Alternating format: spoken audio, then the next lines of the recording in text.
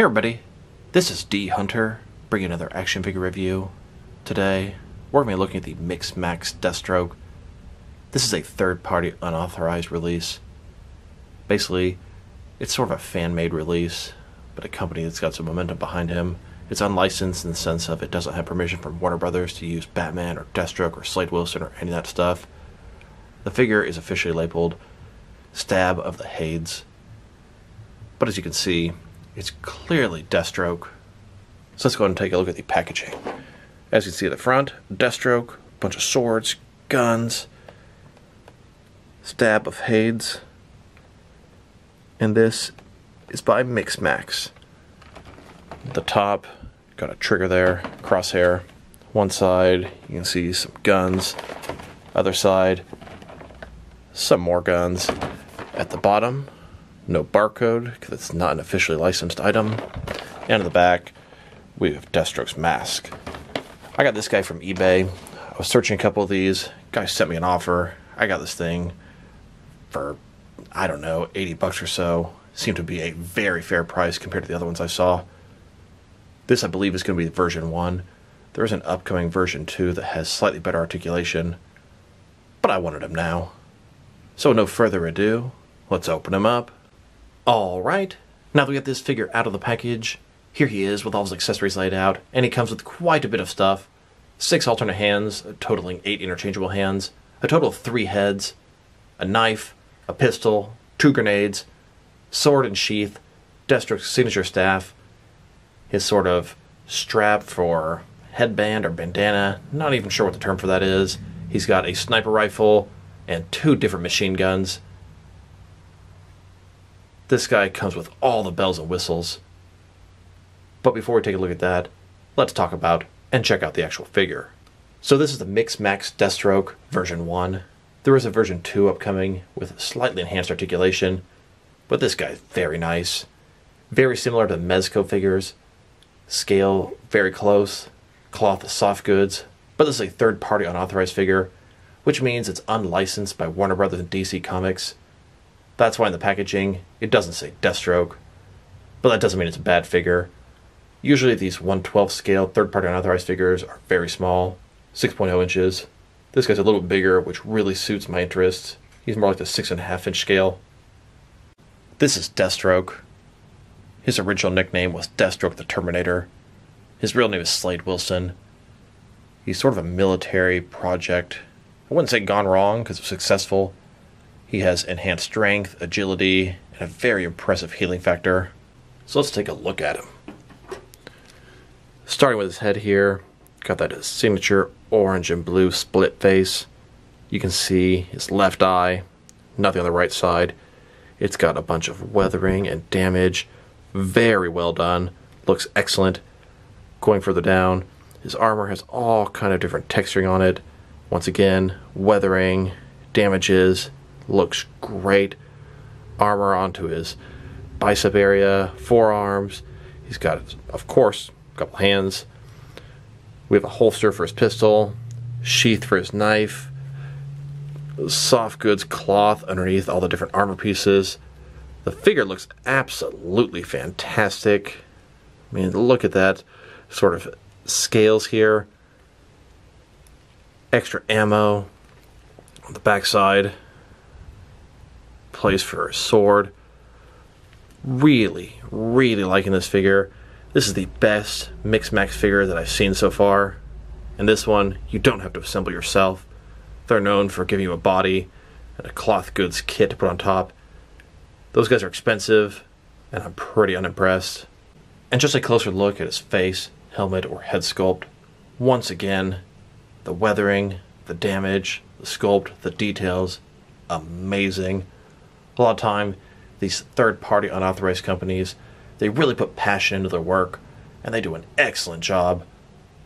Often better than the real thing.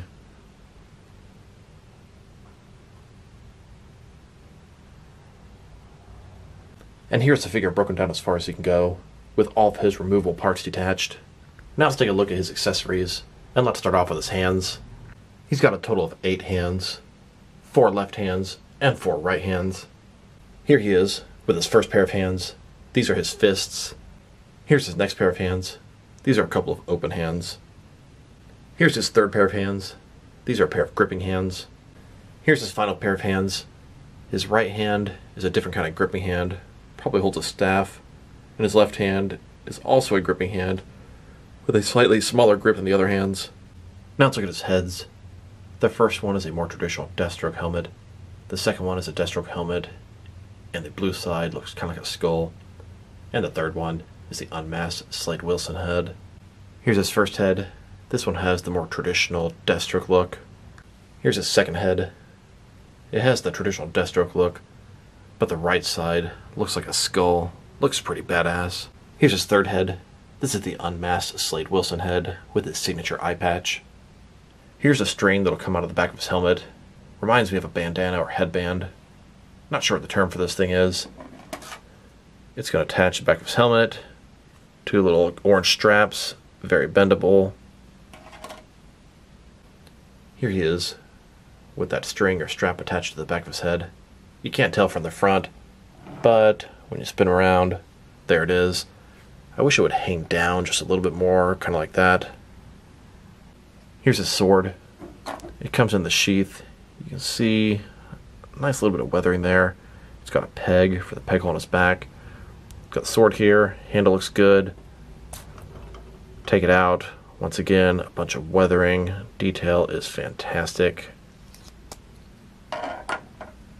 Here's Deathstroke holding his sword. And here he is, holstering his sword into his sheath. It's very odd how this works. He's got this sort of gondolier type thing with ammunition.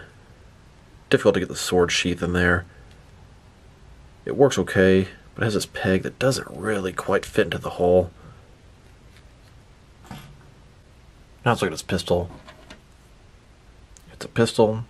It's got black, a little bit of silver. Sculpting is excellent. Here's Deathstroke holding his pistol. And here he is, holstering his pistol. Now let's look at his knife. It's simply a knife, pretty much in all black. Got some nice weathering and silver on it. And here's Deathstroke holding the knife. Not super tight in his hand, but it definitely stays in there.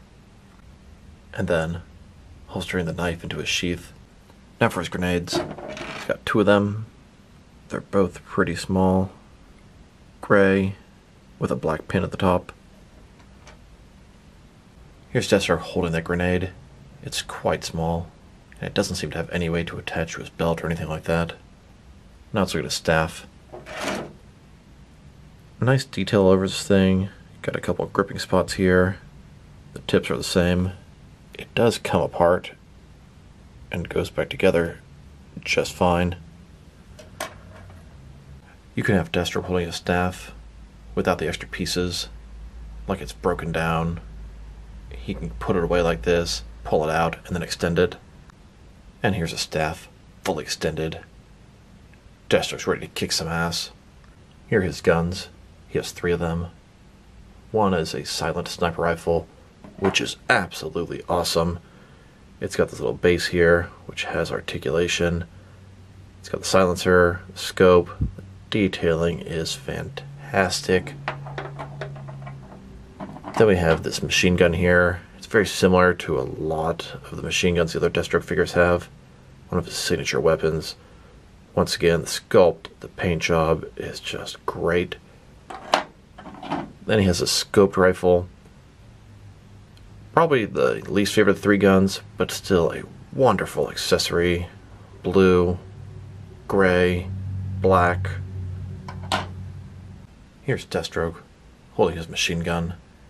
And here, holding his scoped rifle. The handle of this gun is just way too big for his hands.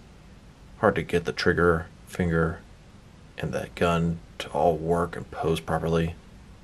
Here's Deathstroke laying down, holding his sniper rifle. Can't quite get the head and the eyes to line up with the scope. It's still an amazing weapon. So now that I've had this guy for a little while, he has some flaws.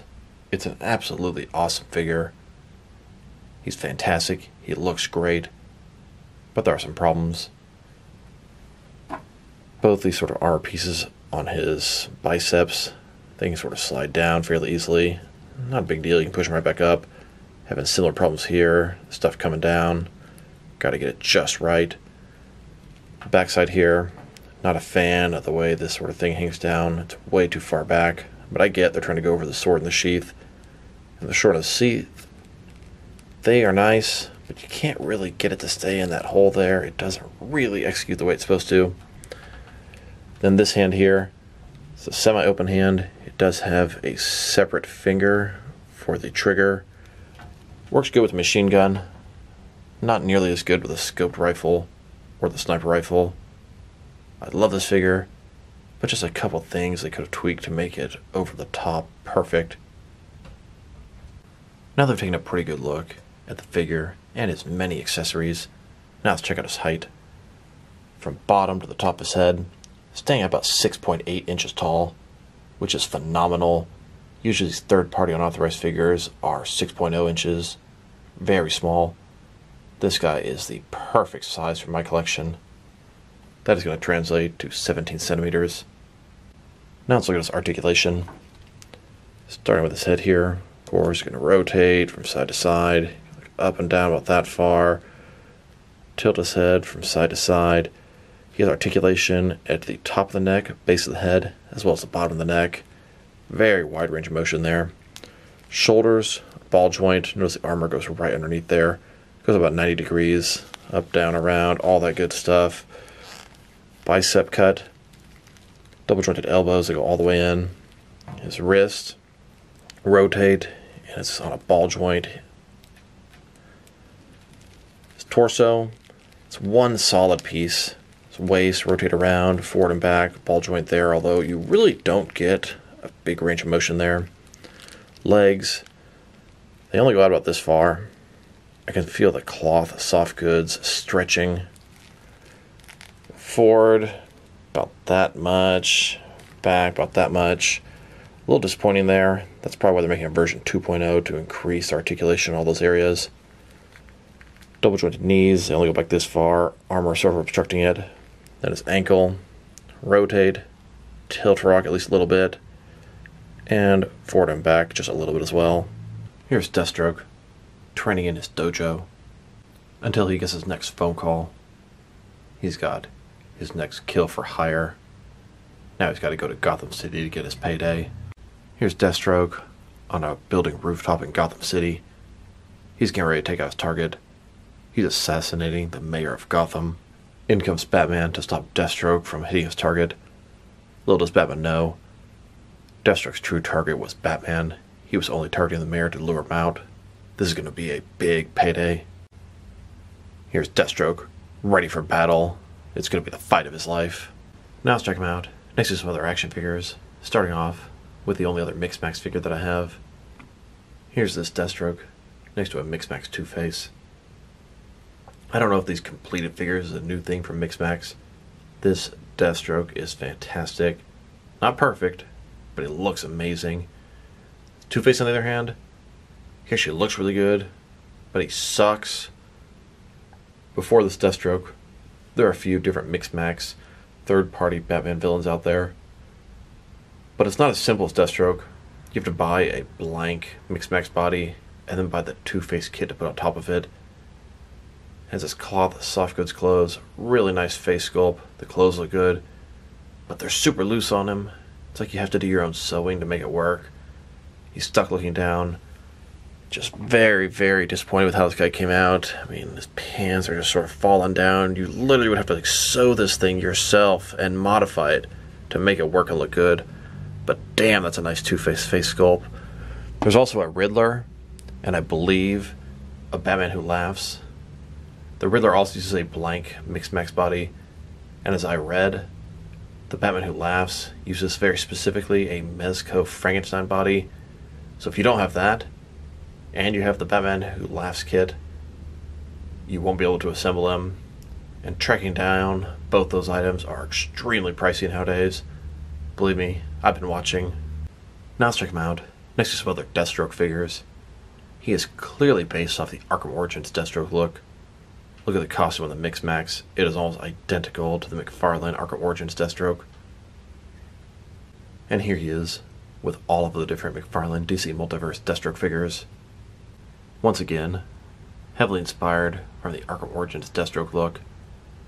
Here he is next to a DC Direct, DC Collectibles Arkham Origins Deathstroke, although the color scheme matches the McFarlane figure a lot more. Here's this Deathstroke, next to all the different DC Direct and DC Collectibles Deathstroke figures. And here he is, next to a couple of Mezco 1/12 Collective Deathstroke figures. And yet again, he's based off the Arkham Origins Deathstroke look. Here he is next to a Mattel Batman Unlimited Arkham Origins Deathstroke. Then, with all of my Mattel Deathstroke figures. And now, next to the amazing Yamaguchi Deathstroke. Here he is next to a custom Slade Wilson in business suit, civilian attire. Just a simple head swap with a wrestling figure. And then, next to his daughter Ravager. This is on DC Direct. Here's my entire Deathstroke collection. I believe I have all of the 6 and 7-inch versions of Deathstroke out there.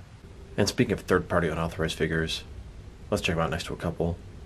Here he is, next to a Justice League Bruce Wayne by Noda Studios. Another phenomenal release.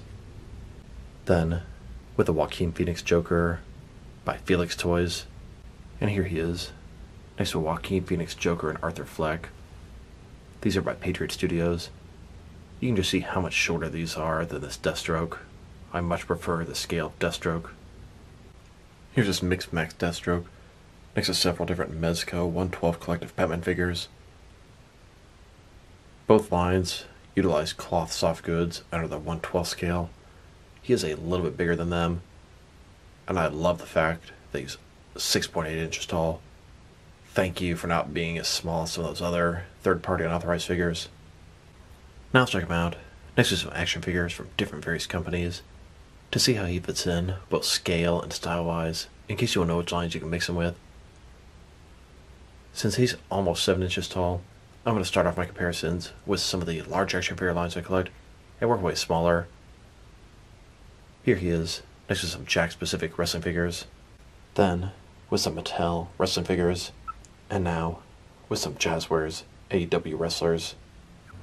And here he is, next to some more Mezco 1/12 Collective figures, then with some Mattel DC Universe Classics and Multiverse figures, and here he is, with some Mafex figures, then with some Hasbro Marvel Legends, and here he is, with some SH Figure Arts action figures, and finally, next to some Jazzwares Fortnite figures. Overall, this is a fantastic figure.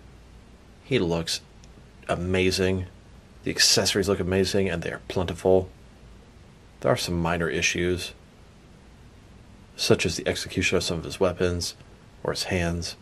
The knife is really loose in his hand, some of the guns don't quite fit properly, some of the articulation, it's good, but maybe it's not great, hindered by his armor. If I were to rate this guy, I'm going to give him a very strong 8 out of 10. Maybe I'm rating him a little too high, but this guy just looks so damn good. He's sized right, the accessories are amazing. What a great figure. So this is D Hunter. Thank you guys for watching this video. If you liked the video, press like below. If you have anything you want to say with the video, add it to the comment section.